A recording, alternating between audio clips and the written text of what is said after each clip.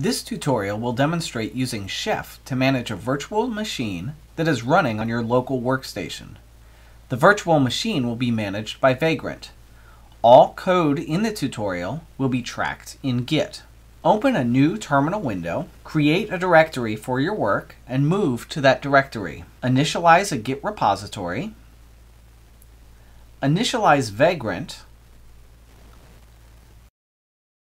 Add the initial Vagrant file to the Git repository. Open the Vagrant file in a text editor and update the contents of the file. Vagrant doesn't create a virtual machine instance completely from scratch. Instead, it imports a base image for a VM and builds off that. This base image is called a box. In our Vagrant file, we're going to specify two parameters. config.vm.box is the first one. Every Vagrant virtual machine is built from the base image. In Vagrant, these are distributed as boxes. This configuration option specifies the logical name of the box for the VM to be built against. Next, we're going to set config.vm.boxURL.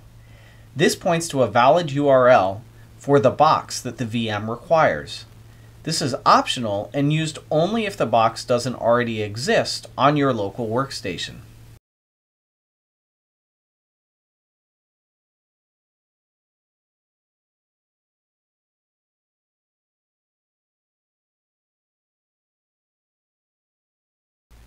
Launch the virtual machine.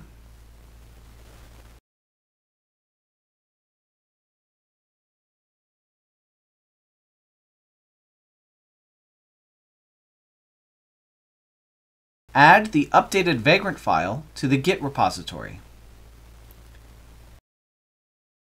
Add a file named .gitignore to Git so that it will ignore the .vagrant directory that is created when launching a virtual machine.